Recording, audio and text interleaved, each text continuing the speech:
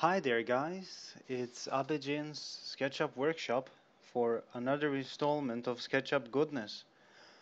In this episode, I would like to talk about well, pretty much one of my favorite pastimes, and that is creating models and modding one of my favorite games, Age of Empires 2, the HD edition on Steam. I really love it. It's something that I wanted to mod for a long time, and to be perfectly honest, a lot of people asked me a lot of questions about how I get my 3D models into the game, how to make 3D models for the game. So, what I'm going to try to show here in this series of videos is technically not how to make great architecture or how to make great buildings, but how to make great architecture and great buildings that fit into Age of Empires. So, let's get started. So, here. Now, here we can see a model of a barracks. Well, at least the Age of Empires definition of a barracks.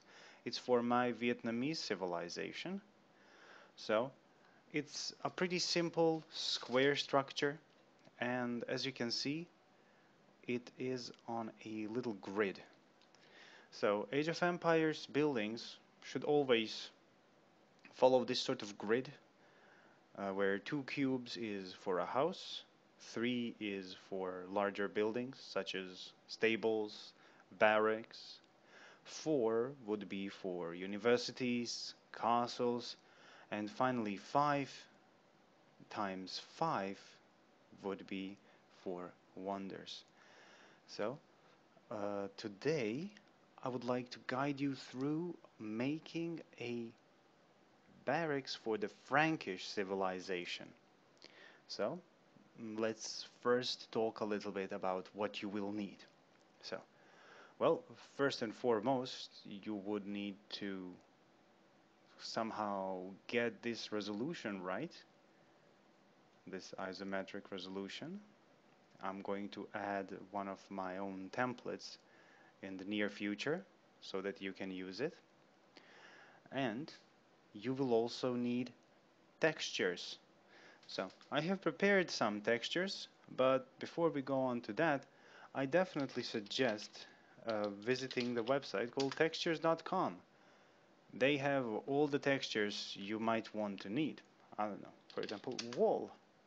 And there you have a ton of textures that might be perfect for your buildings. Now, mind you, most of them are not free of charge, but some of the low resolution images are. You just need to create an account. So, let's see here, and let's take a look into my Frank's sources folder. So I got these sources from all over the place. Let's move this picture. And we will start off with this one. A texture which I prepared is a seamless wall from the famous city fortress of Carcassonne. It's one of the city walls. So once we dragged in the texture, we just explode it, turn it into a group, and now we can access the texture. That's quite important, and it would be great to have a seamless texture because they do not cause that many problems. So they're very easy to fit. So now we're going to create a cube shape and extend it all up to here. So I have my Vietnamese barracks for comparison, but your barracks can be any size or shape you want to. So that's great. Now we're laying down some foundations here. So as you can see, the barracks has an outer wall, and it also has an entrance. So let's carve out an entrance right here and keep the outer wall where it's supposed to be. Okay, so now I see that my outer wall might need some angling here and there. So let's reduce its thickness And let's play a little bit with the drag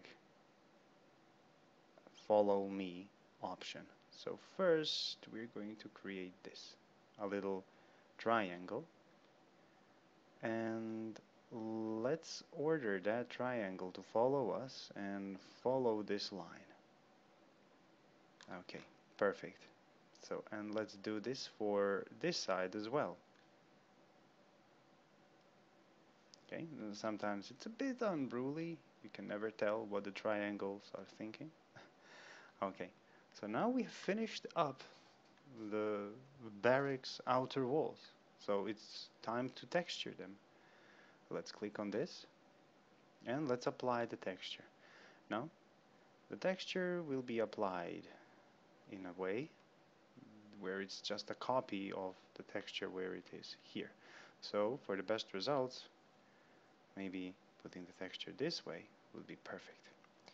Now you can also turn off the projected in textures, turn off projected, and position the texture yourself. This will take up some extra time, but it will allow you to create a more, let's say, believable or a more streamlined look to your buildings. So go for that. Now let's just paste it here. So, and let's use this texture for this and this, and here and here. As you can see, sometimes the textures are a little bit unruly, so it will take a little bit of your own assistance to actually get them into the shape and position you want to.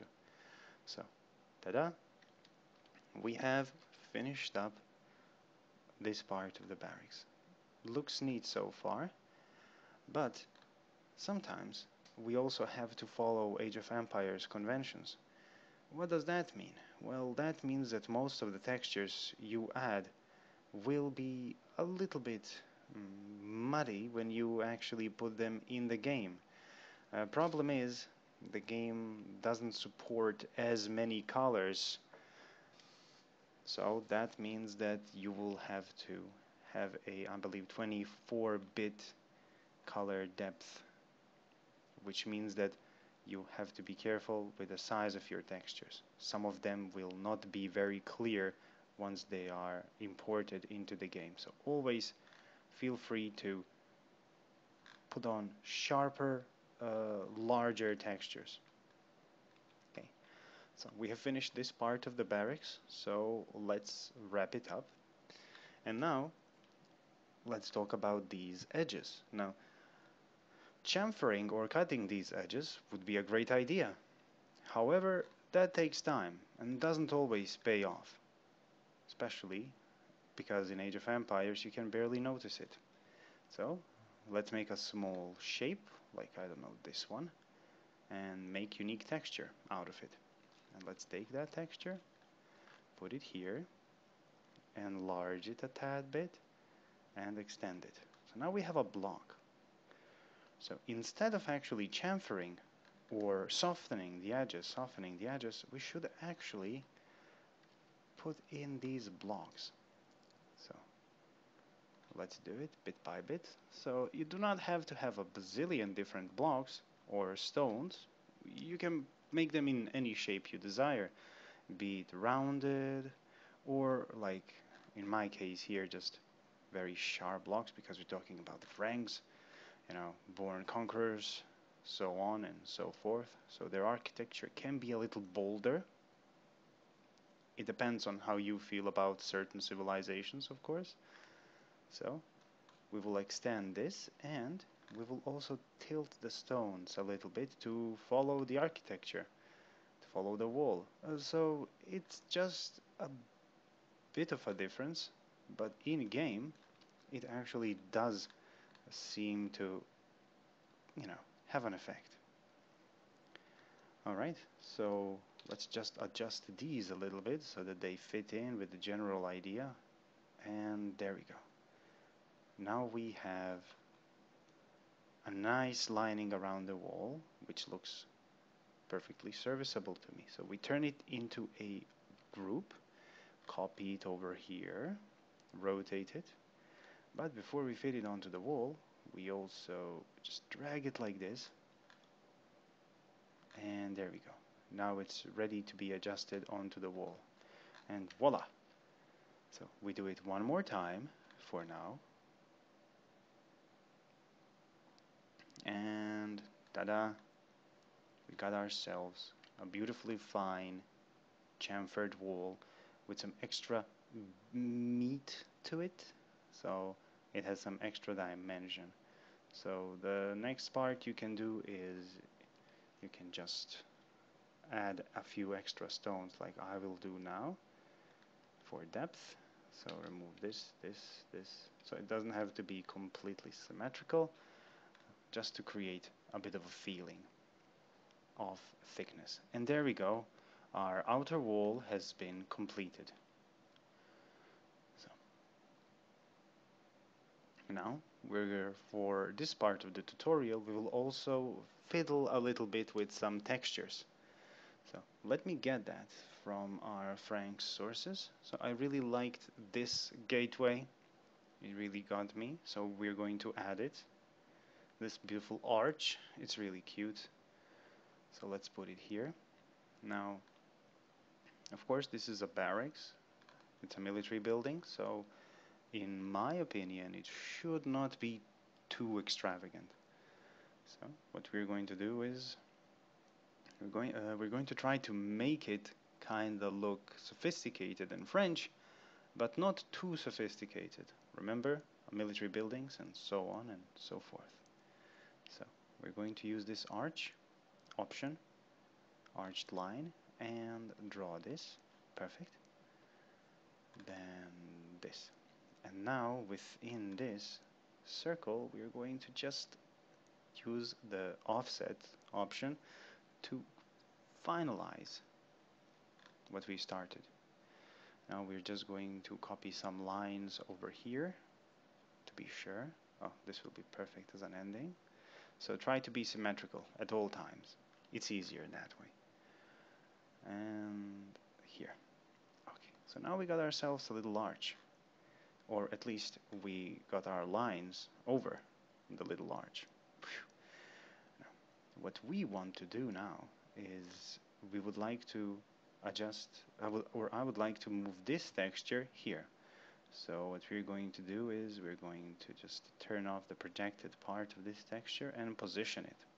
Okay, so let's just increase the size of this until it looks a bit like, well, an integral part of that. Okay, perfect. So now we are ready to, whoops, this is a bit of a surprise. Let's come down to the bottom of this trail. So sometimes following the lines is a little bit difficult. So especially for rebellious SketchUp. Okay, minor setback. Let's move this here. So if you work in SketchUp, this is going to happen a million times. So you just have to cool down and it's going to be fine. There we go. Now we just remove a few of the lines here and here. And voila. The arch is back. Better than ever, really. Now it's our turn to actually turn it into a 3D model. And we're going to go, completely crazy by giving it a half circular shape. So half moon it is. So let's do this. Alright. And before we continue, I'm just going to copy this texture. You will see why in a moment. Okay, so again, unruly SketchUp doesn't want to align the faces that we would like to be aligned. Okay. Now, let's paste this, as you have seen. We need to texture project it and remember it, memorize it like this. Okay, hop. Come on, be nice. Show us what we want. There we go.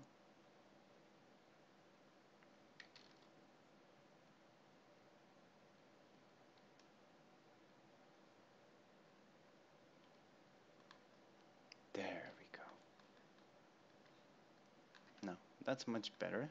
Thank you very much, model.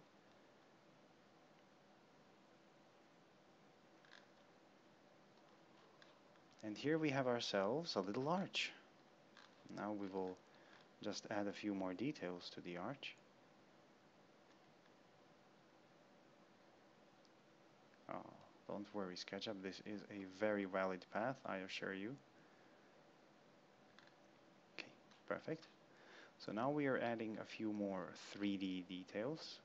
Nothing major, but they will be, you know, a nice little touch to the overall look of the 3D archway. Hop and hop. So we're going to copy this over.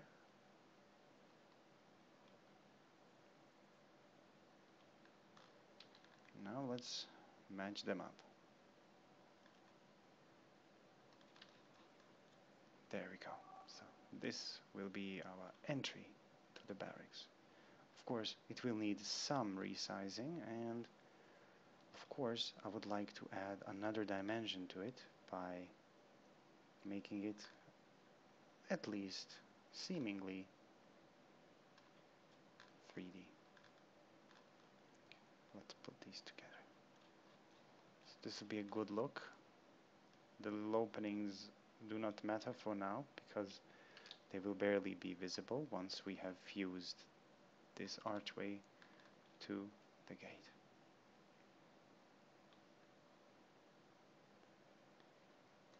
And there we go. Ta-da!